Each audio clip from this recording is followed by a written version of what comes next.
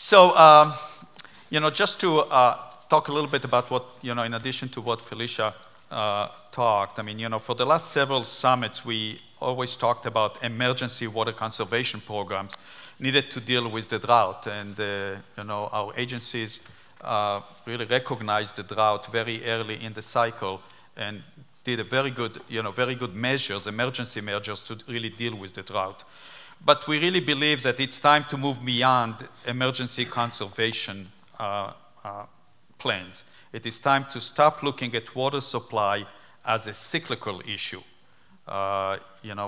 It's time to stop looking to the north and to the east and whether there is enough rain or whether there is enough snow. I mean, really, we need to look at it in a more sustainable, long-term way. So we need to invest in long-term solutions to create water supply systems that are sustainable and long-term. The questions for us are, what are the best practice solutions to bolster our local water resources and adapt 21st century efficiency improvements to ensure we are using our water resources in a sustainable way? What are other, it would be interesting to understand what other cities, states, or countries do.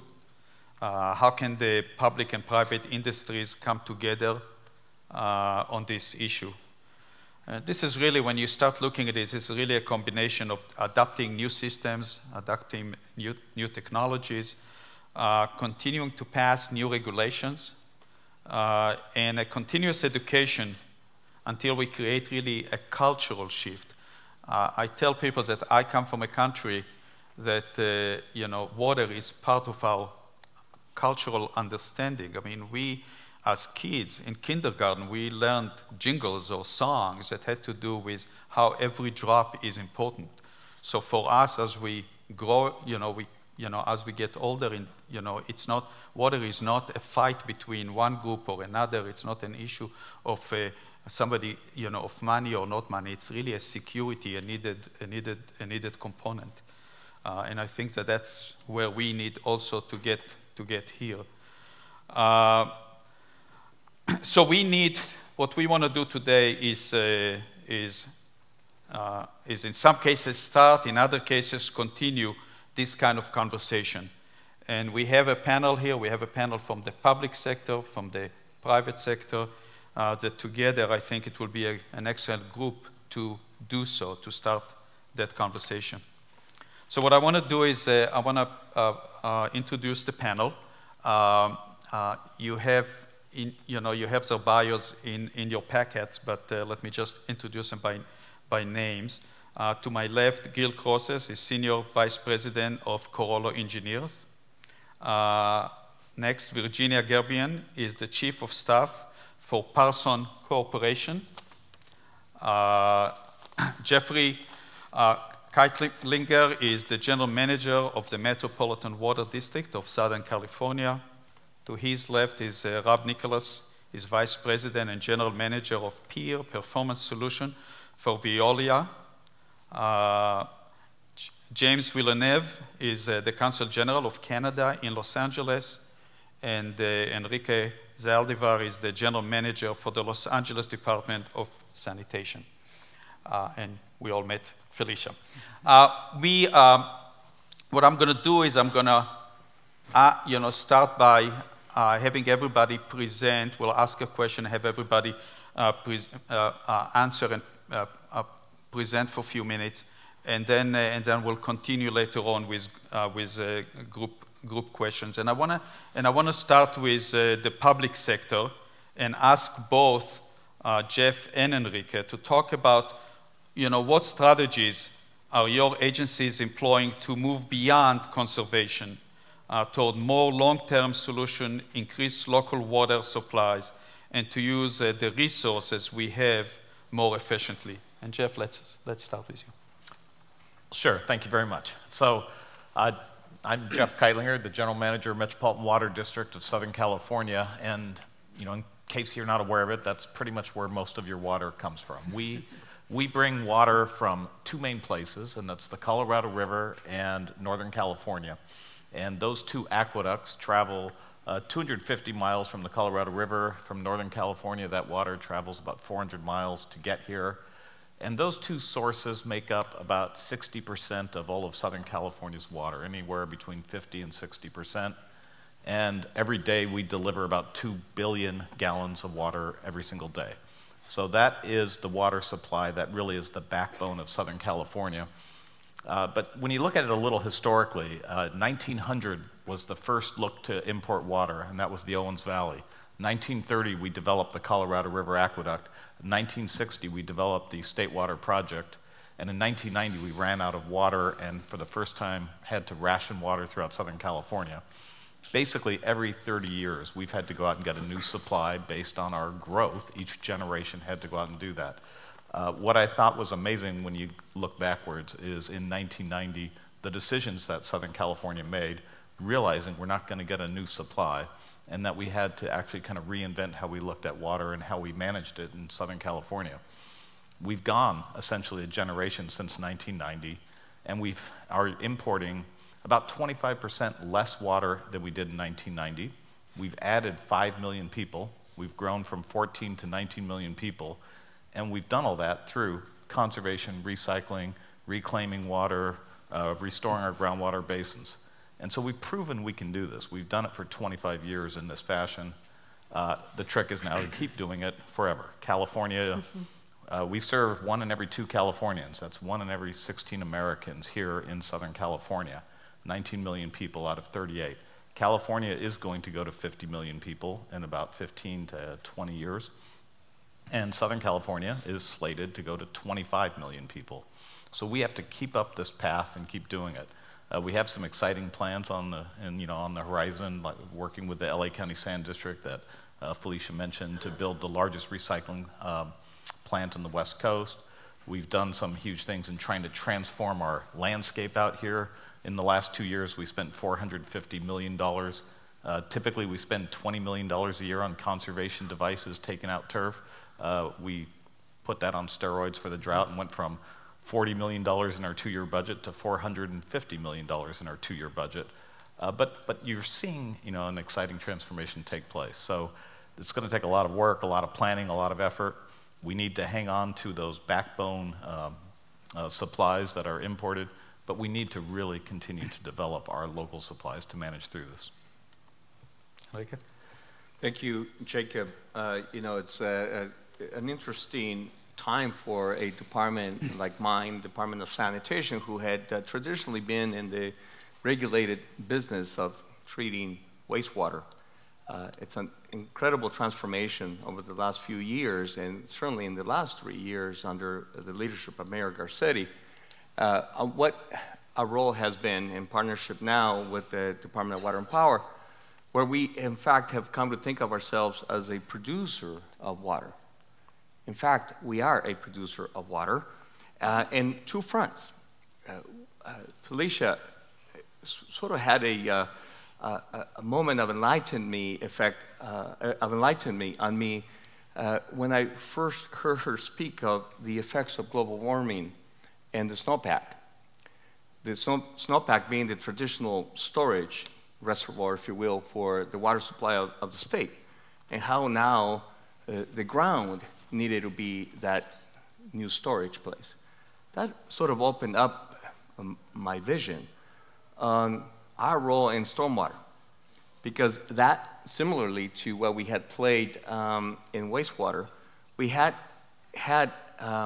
all of our vision wrapped around a regulatory purpose, cleaning it up, but very often putting it right back into a creek, putting it right back into the storm drain.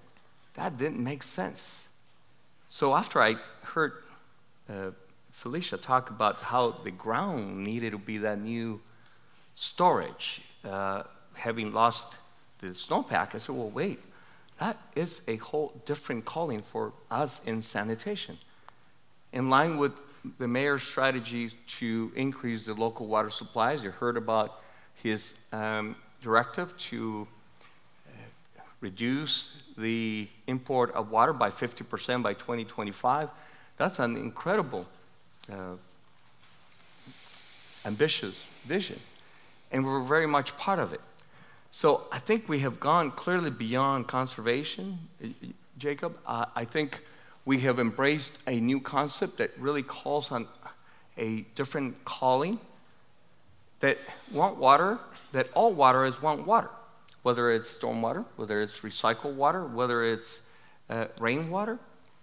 And if you think it in its most profound meaning, it really it has a different effect on all of us.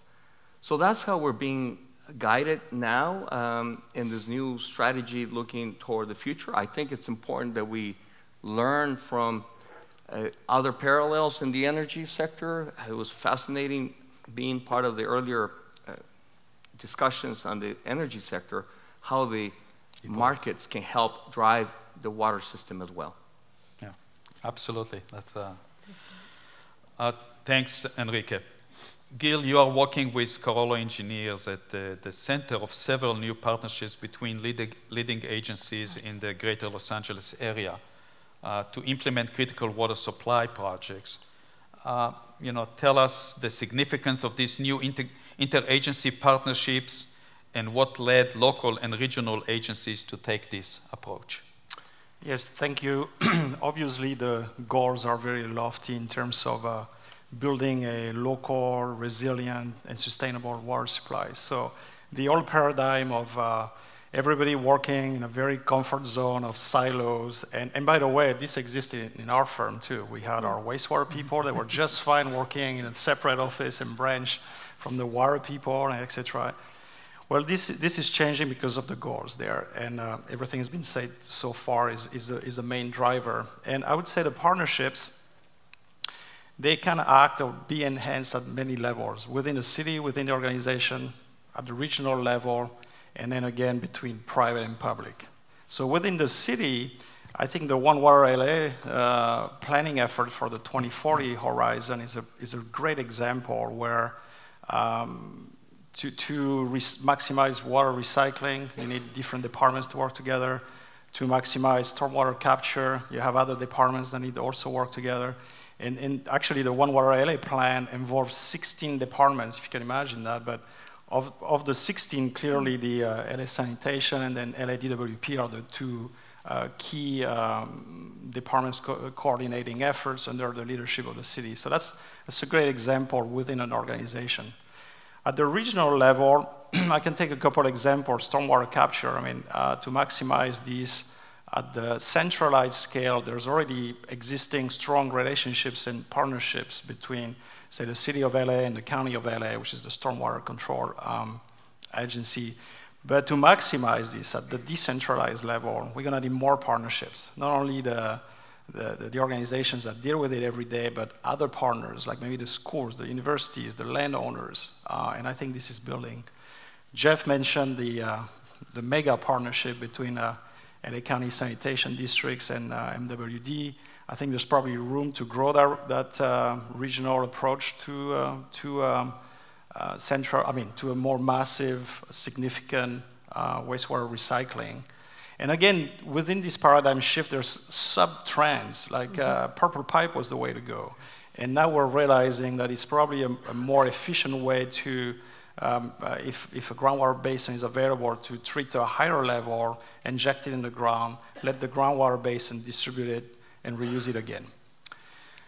Thirdly, I mentioned the public-private partnership, and when this comes up, usually the mind goes, at least my mind goes to, very wealthy, large private corporations that can bring a lot of technology and money and solve the municipal problems. Well, this is possible in places, but I think there's other types of partnerships.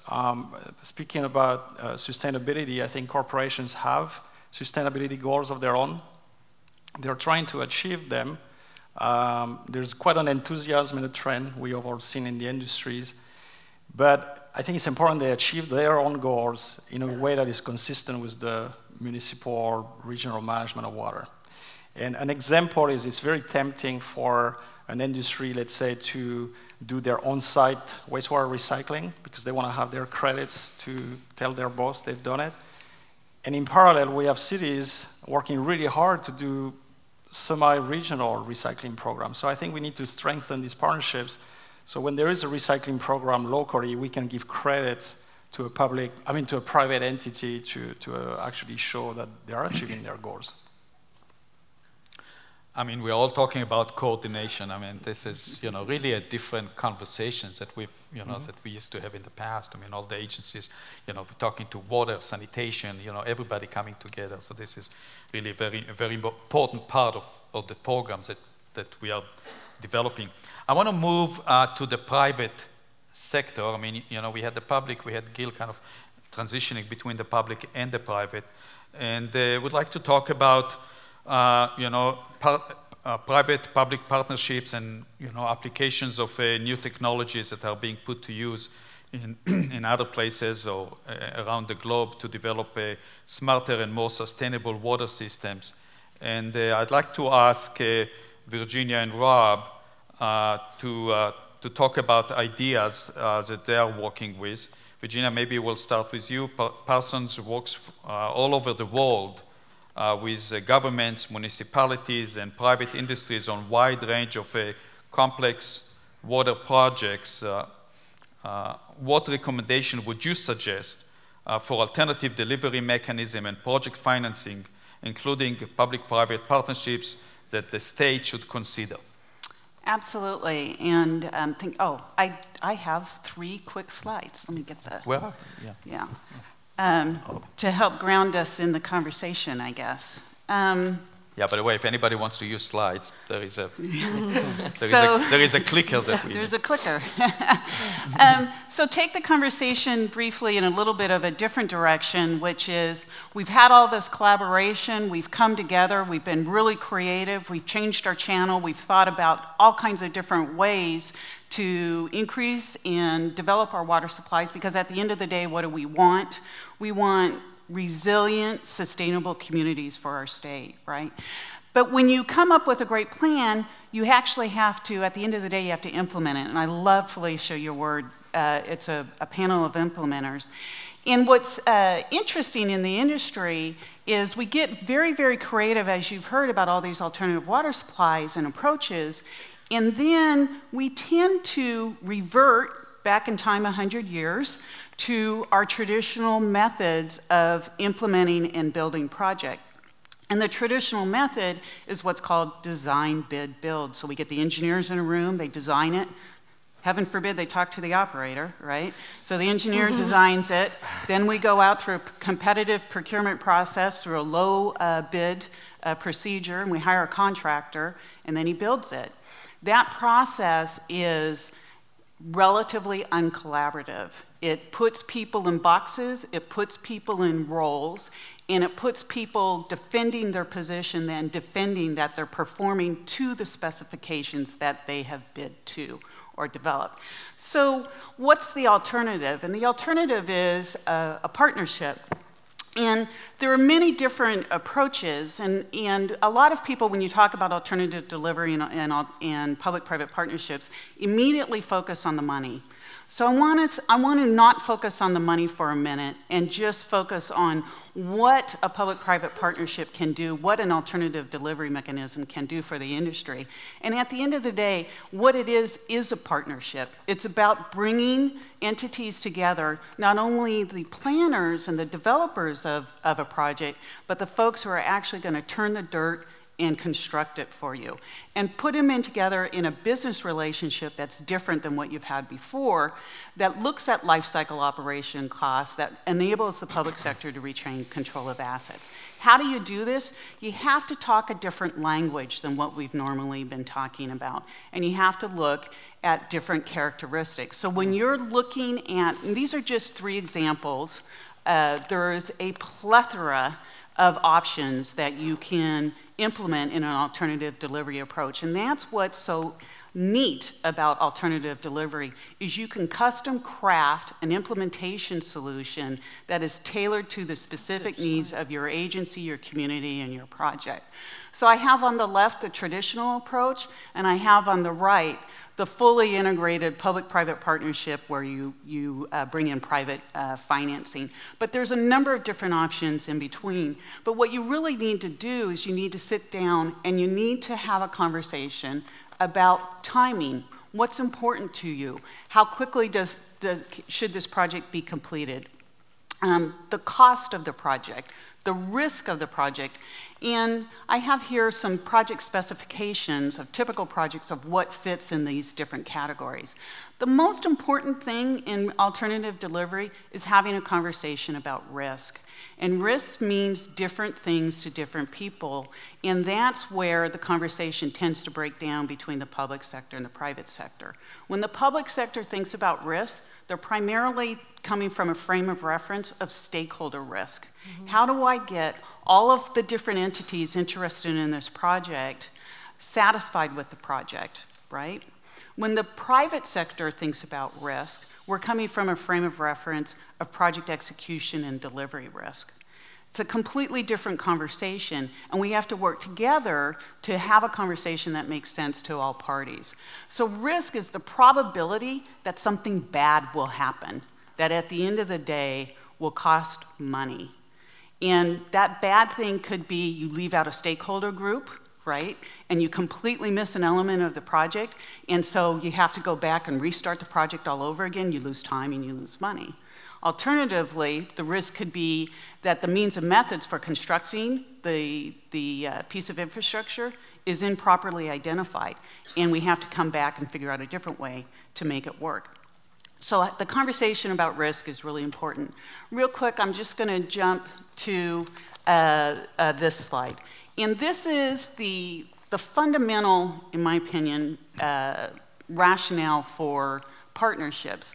When you look at traditional delivery, we absolutely define the capital costs. We know how much it's going to cost. It's going to be $100 million. It's going to cost us this much money to operate it. And at the end of the day, the public agency is responsible for the complete totality of making that project work over the life of that project. The public sector retains all of the risk. If you go to an alternative delivery, you could work with your project implementer, with your construction company, with your designer, to look at, in a partnership, ways to reduce costs. So for example, I was just at Las Vegas earlier in this week, Southern Nevada Water Authority. They're building a $750 million pump station, actually $650 million, I apologize, pump station.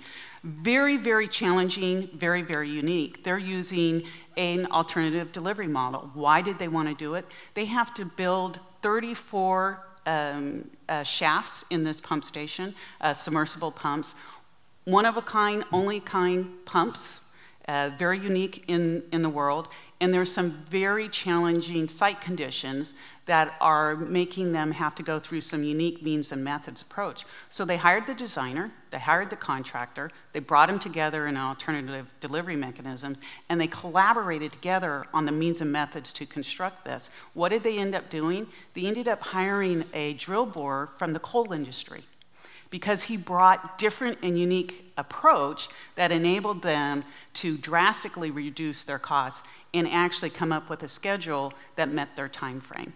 So those types of bringing all the players together to look at how you can develop the project so that ultimately you have reduced capital costs, you have reduced O&M costs, you have more flexibility, and when you do that, the risks retained by the public sector tend to be smaller. So you're getting value for your money in this process. So I'll stop right there. Thank you. Thank you very much. Very good information.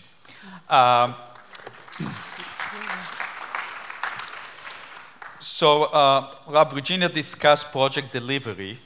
Maybe you can talk to us about information technologies being deployed here and around the US to make our water system smarter. Maybe you can even tell us what is a smart water system. Is that the clicker? Yes. All right, Yeah, we're that's good. the clicker. Well, good afternoon.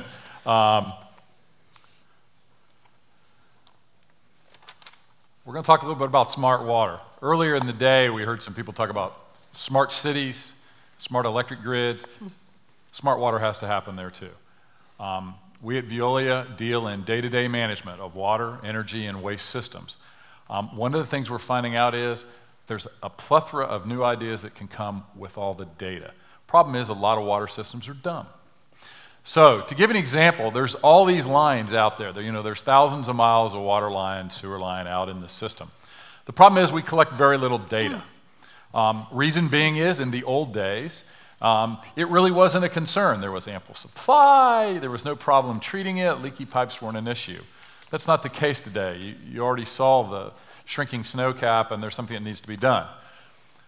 The way that information was collected in a distribution system for water was you had a water meter at everybody's house. And those meters were read maybe 4 times a year. So you had 4 readings about what the consumer was doing with the water.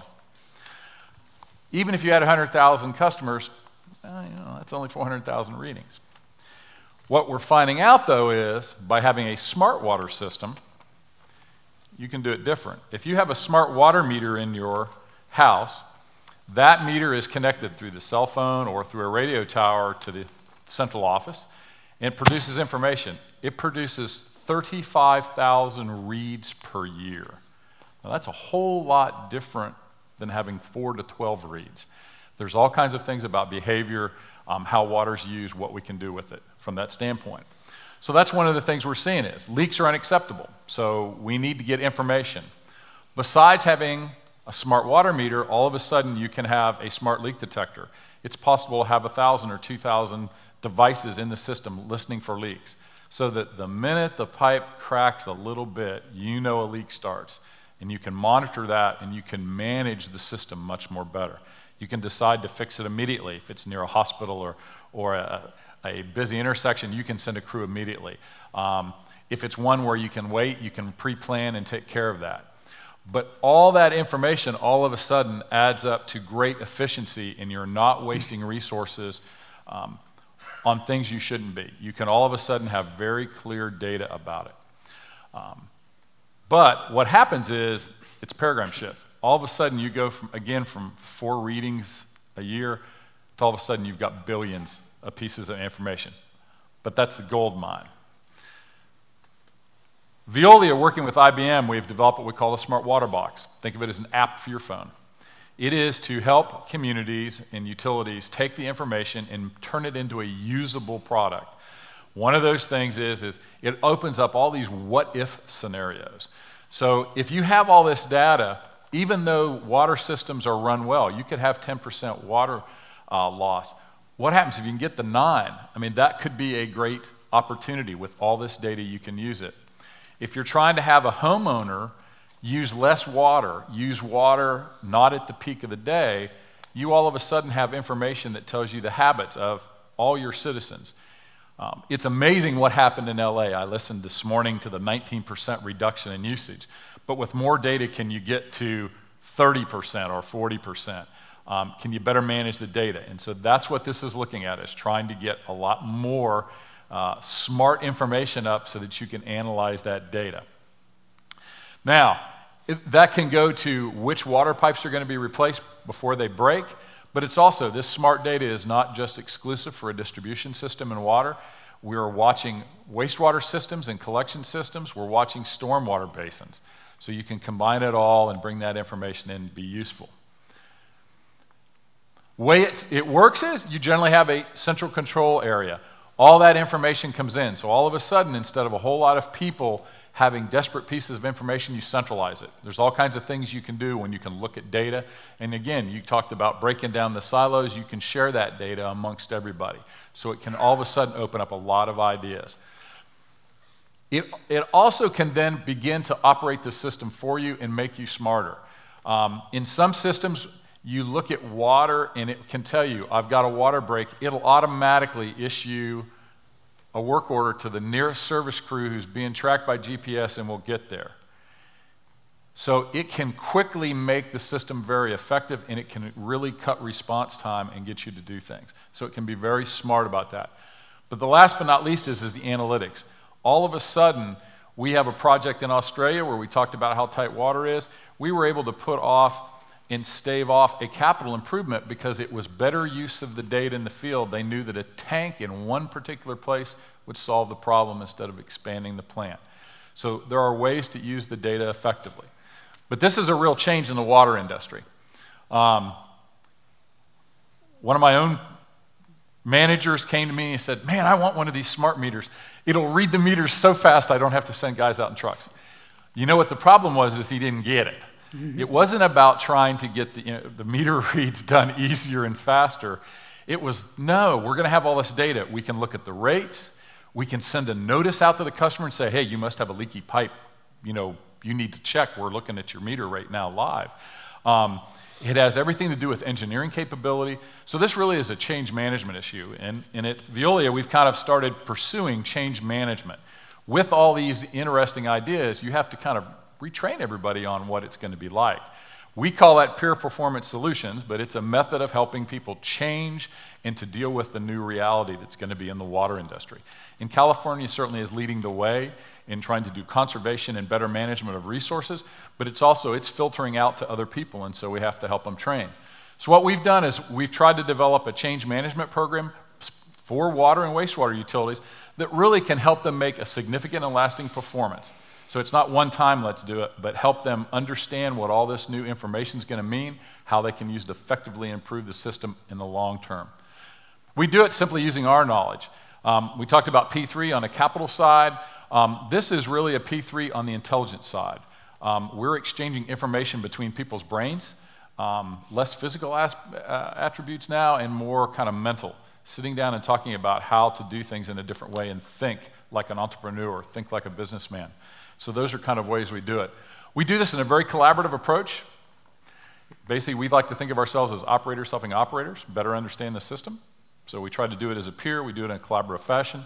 All at the same time, the utility keeps control of their system. And we also have experimented with what we call performance-based management. It's not enough for you to hire somebody and say, I'm going to save water, or I'm going to save money, or I'm going to make the system more efficient. We like to put our say the money where our mouth is. We like to be able to do that based on actually achieving results and getting paid for those results. So how we do that, again, we work side by side, very collaborative. And it is very hands-on that we do work. We're working here in LA right now with some meter effort. We end up doing a lot of performance metrics. Somebody said this morning, what gets measured gets managed. Well, we use a lot of scoreboards, dashboards that help people understand what's going on in their system and how to use it. That all becomes very visual.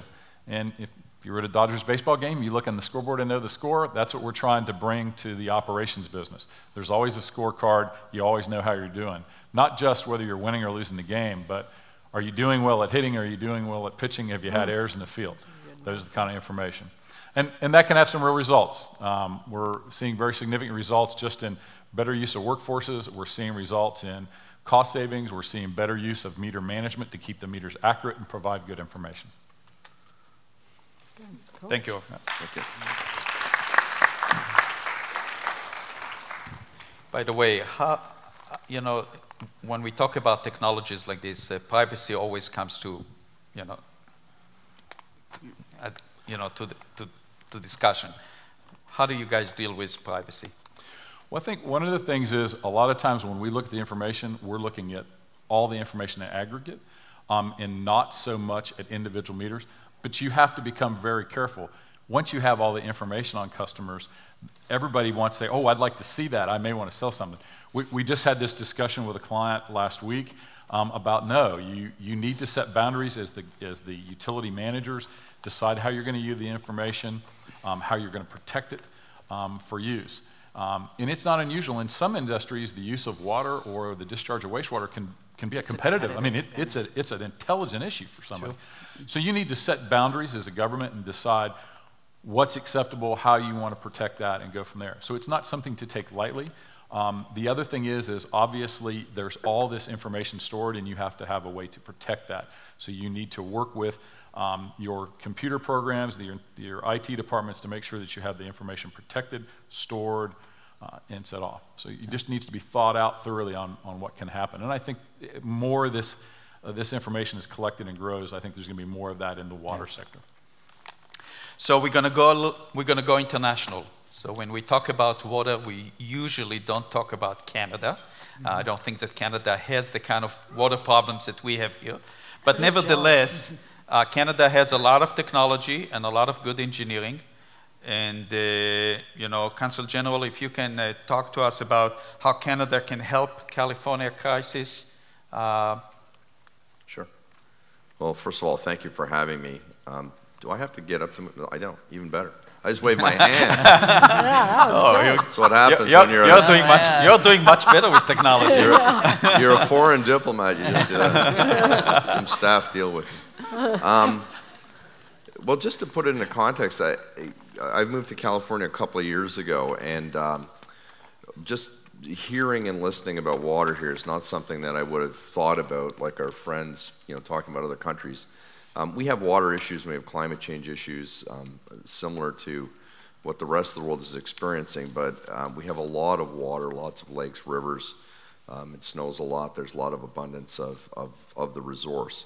But I will say one thing, we are the largest importer of fruits and vegetables from California in the world. With our long winters, you do not go to a grocery store in Canada anytime from November to April or even past that where you're not going to be purchasing fruits or vegetables from California. So we're very aware of the situation. And I can tell you when your drought accelerates here, our price of purchasing of fruits and vegetables goes up. So it becomes an awareness level of what's happening in California that's high. So anything that we can do to contribute to this, to some of the solutions, we want to participate in that. We also represent Nevada, Arizona, and Southern California from this consulate. I can tell you in Arizona, the Canadian water companies are very active. The 3 largest water companies in Arizona are now owned by Canadian companies, Canadian water companies. And they're actively involving new technologies and bringing expertise to the ground. If we can go to the first slide. Just wave. There we go. I guess I didn't wave high enough. Look, the Queen of England, right? So we respect Her Majesty. Go back one, please. Now you're asking me to go back. Yeah, there we go. Okay. Just our capabilities in water and wastewater. So we've had a strong focus on wastewater and management of wastewater and technologies that move that forward. Just an example, WaterTap, which is a water technology hub in Ontario and Toronto, has over 900 companies participating in it. So companies are developing new technologies that are getting supported by our governments and by the private sector to develop new technologies. We are actually going to be here in November with a series of companies from Canada, with the Metropolitan Water District of SoCal, with your tech hub here to bring engineers down and others to share technologies information that will be available to people to use. And we heard a bit about P3s. We've been involved in P3s in Canada for well over 20 years, 200 plus examples. And it was not, I remember there was the usual tensions between private sector, government, unions, all of the issues that create challenges. But we had infrastructure problems that led us to the conclusion that in many cases this was the way to go. And so most of them have been successful and some more than others. Just to highlight a couple of examples on the next slide of Canadian water technology. These are 2 companies that are operating here in California. The one on the left is UV Pure. I'm going to actually look at my notes here because I have trouble reading that. UV Pure is a Toronto-based company operating here. They are experts in water disinfection with over 18,000 installations worldwide. We actually spoke to them earlier this week, and just a fascinating bit of technology and expansion of cleaning water and making it drinkable and usable. It's actually being used at the LA County Incubator. And another interesting piece that they were telling us is that Boeing on the new Dreamliners of the 787 will be using this technology to have fresh water on the planes. And just when you listen to the technology they've come up with, the possibilities are endless in terms of usage of this technology around the world. And it's the first and only technology that will fulfill the NSF's 350 Rees challenge, which was issued here in California. So a very interesting use of technology here.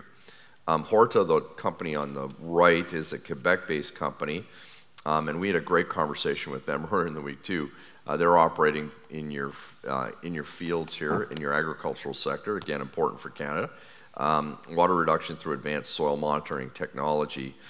So what they do is they will measure the soil on a regular basis in terms of the water you're using, which has a couple of things that it does. It actually measures the tension in the soil so you can actually calibrate the amount of water you use, get a better yield, use less water versus just having water not being properly used.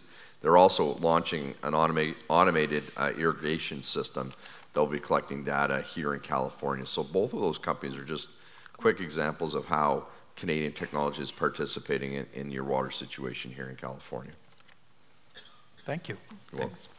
So, Felicia, you heard all of us talking here. I saw you taking a lot of notes. So I'm just, wondering whether any ideas stood out to you, as potentially most applicable to challenges facing us.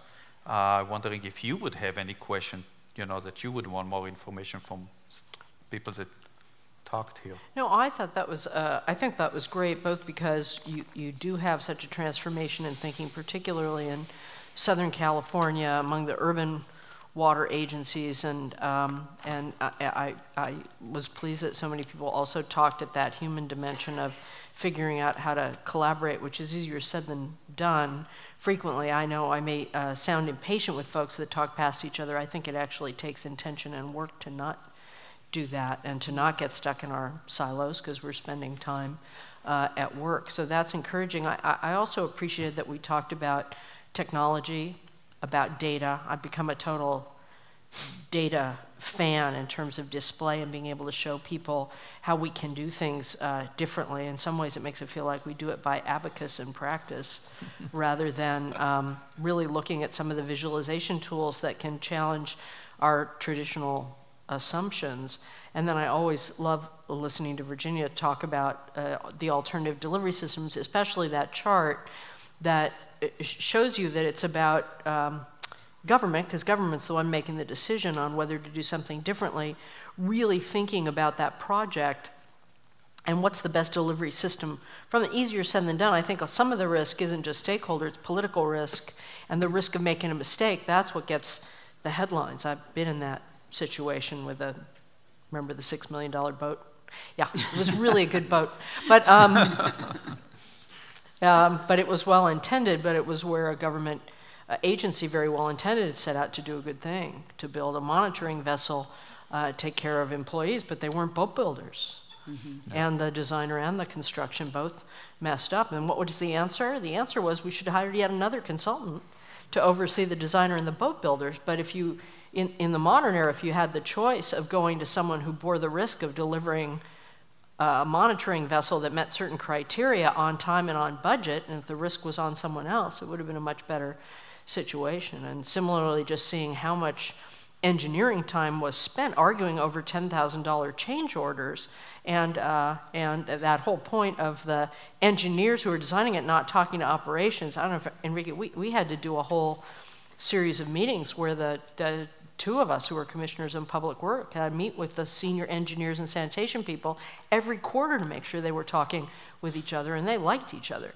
So the whole idea of figuring out, or at least they said they did, and the amount of money that government spends in change orders and doing those fixes later is just crazy. And yet, government doesn't get allowed to go to the conferences that everybody else does. You go to outsiders, they can get you the cutting edge in the world, where you can have, like the folks in the city of LA, the most talented people and wonderful people I ever worked with, but all they knew was city of LA because they weren't allowed to go to conferences or do anything. So I just think that I was heartened by what I heard, and I think all of those have merit. I think there's a political challenge in figuring out how to have the political leadership to figure out how to do it, because everybody can tell you a horror story, and so it's as if it was always thus.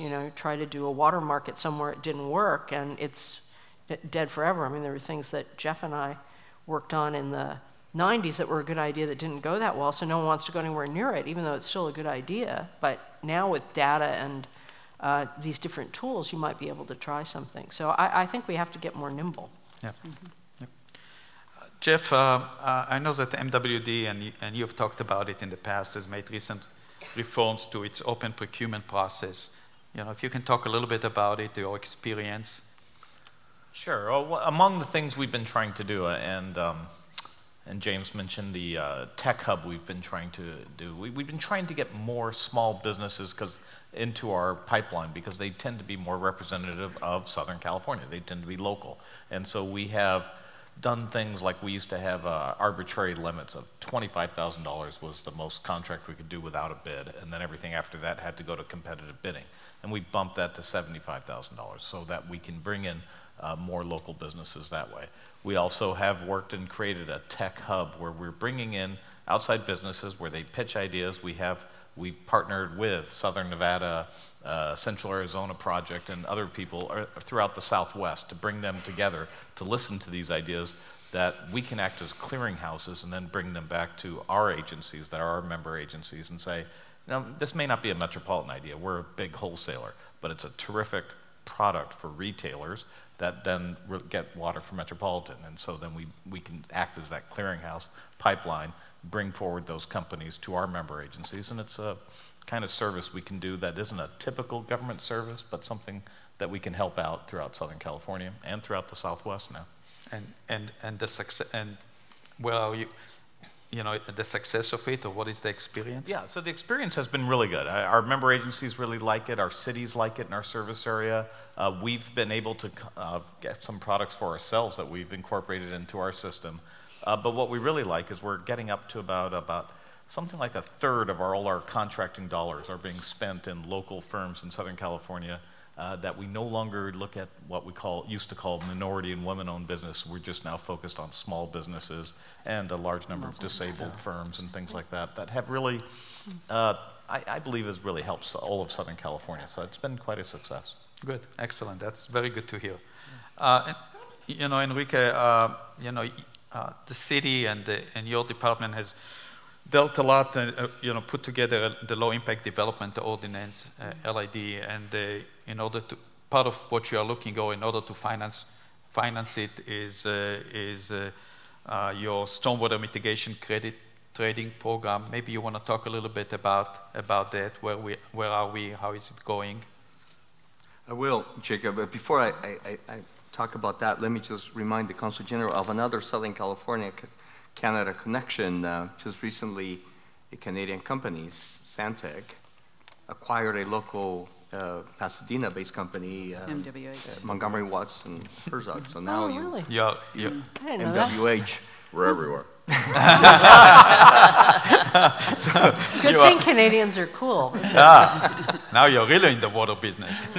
And they're all in the engineering world, and we've done business with them for a long time. But so on that this is where our interface with the business community and the private sector through the LA Business Council, because this very concept piqued the interest of Mary, Leslie, and all of the membership in the Business Council about how a market-based model can accelerate the progress in our low-impact development ordinance, which essentially is regulated-based. It's where we do all that, the stormwater capture at a parcel, at a construction development project at the site for compliance with a permit from the Regional Water Quality Control Board, State Water Resources Board, and EPA. All regulated based. So to have that become a benefit to water supply, which is obviously very important right now, how can we accelerate that? And how can we expand that? Well, what about looking at stormwater capture at a development project that may not be fully suitable either by soil conditions, by space limitations, by other restrictions, but still have some way of incentivizing the developer of doing the right thing by capturing stormwater somewhere else. The somewhere else being at another similar project, another construction project in the private sector, or for that matter, in the public space. Still seizing on the opportunity to capture stormwater, infiltrate, increase the water supply, and the developer still being able to comply with the low impact development ordinance, still increasing the water supply. So that's something that we're talking about right now, a concept that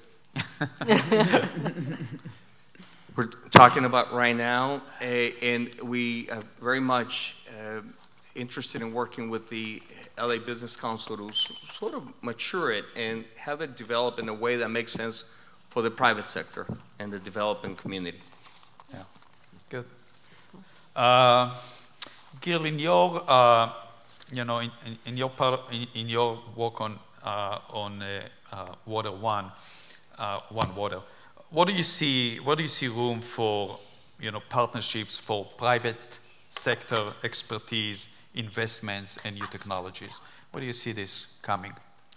Well, I think there's gonna. I mean, obviously, the One Water LA is a planning effort. So, and by and large, a stakeholder involvement effort, and maybe also a large communication effort to the general public, because eventually it will cost money. So, to implement.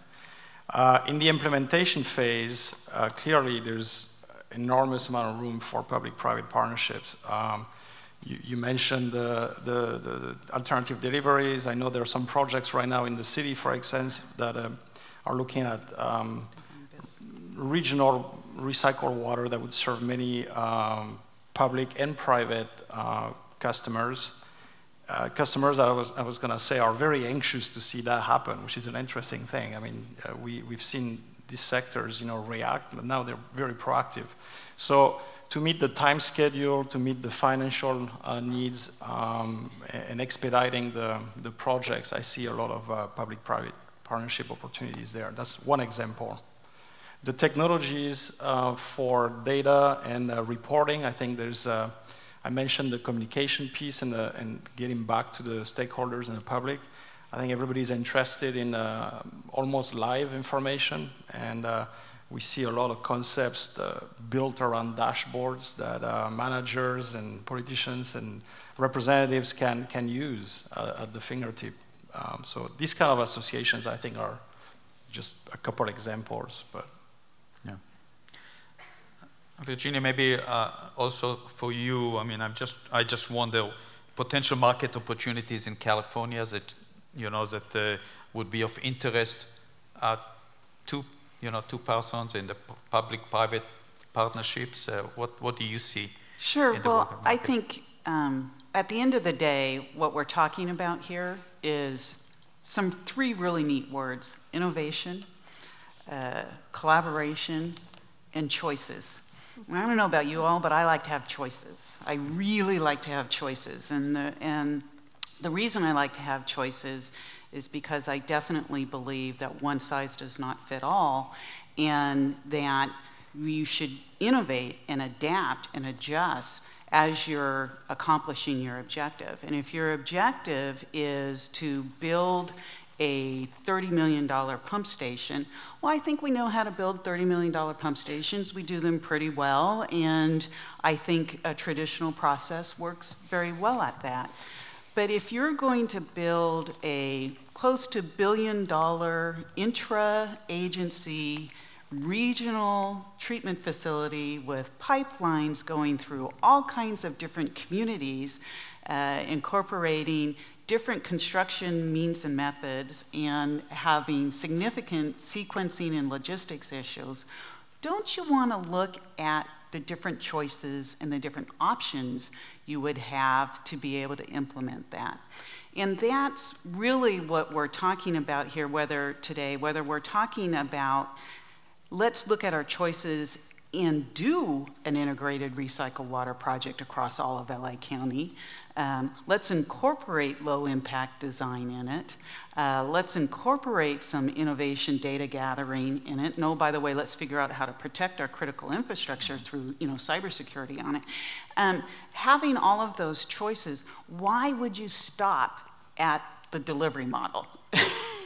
It would seem to me that it makes sense to carry that creativity through to how are we actually going to dig the dirt and bolt it together.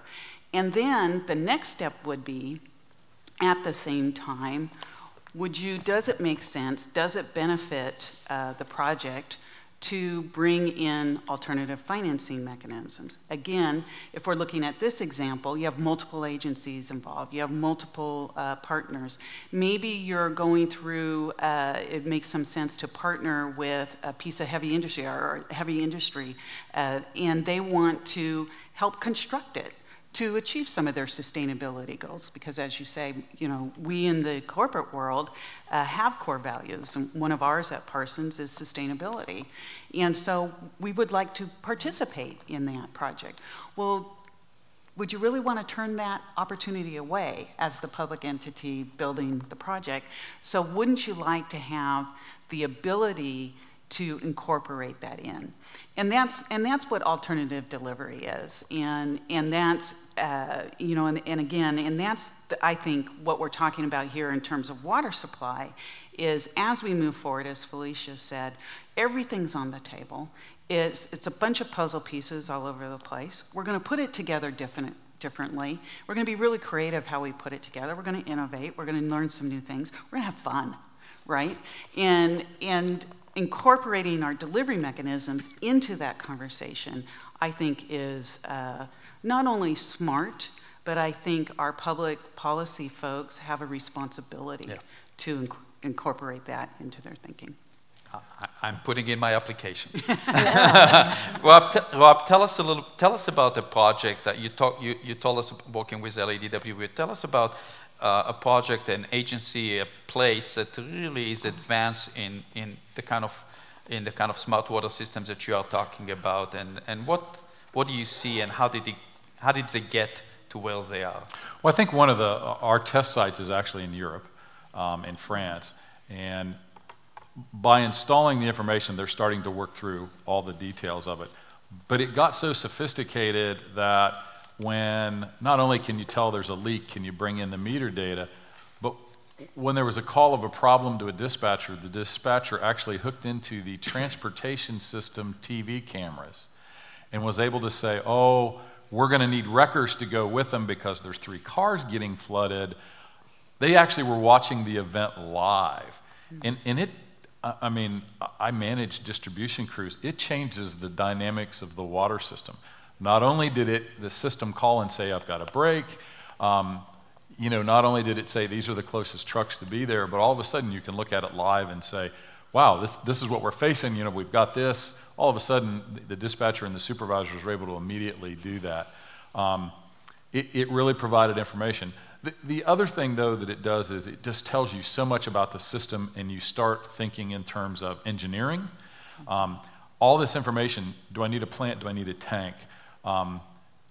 You also know when water is needed. Can you pump off-peak, use less expensive energy, do it at a time from that standpoint? And then it opens up all kinds of conversations about customer information from the standpoint of, if somebody's watering their lawn in the heat of the day, should they pay a demand charge? Is this like, does water become like electricity? Well, you're going to water, it's going to evaporate, you're actually wasting water. Do we actually apply that into a charge that changes the dynamics of how the customer's going to act and go from there? So I think there's a lot of things to explore on that goes on, and that's what we're finding with the ones we've got in place. That's great. So, you know, we have only a few more minutes. What I want to do is maybe ask everybody, you know, what would you like to see happen next year and in the next 5 years? What do you see? What would you like if you had your way here? Gil? Well, the panel is about partnerships, so I'm going to say that I'm pretty enthused and excited about the level of partnership that's being created. Some of those projects, you know, started with maybe contention and assumed or perceived or real, and I really see a very powerful trend to get over this and get on with the program. So I hope this continues next year and the following. I'd like to see a lot of rain, and then I'd like and then I'd like everyone to say in the policy debate to say that's good, but we still have an issue and we still need to keep working. Amen. Absolutely. I'd like to see California finally stop arguing north, south, ag, urban, and say, it's good enough, let's pick a solution, say to our Delta crisis. Good enough, let's do it, and we're going to implement it, and not everyone's going to be happy, but let's just get it done. I think the idea of one water, it's not drinking water over here and wastewater and stormwater, it's water. And so we just start treating it as one resource. So I think the plan here going forward looks good. James? Well, I don't want to see it rain. I love living here, so.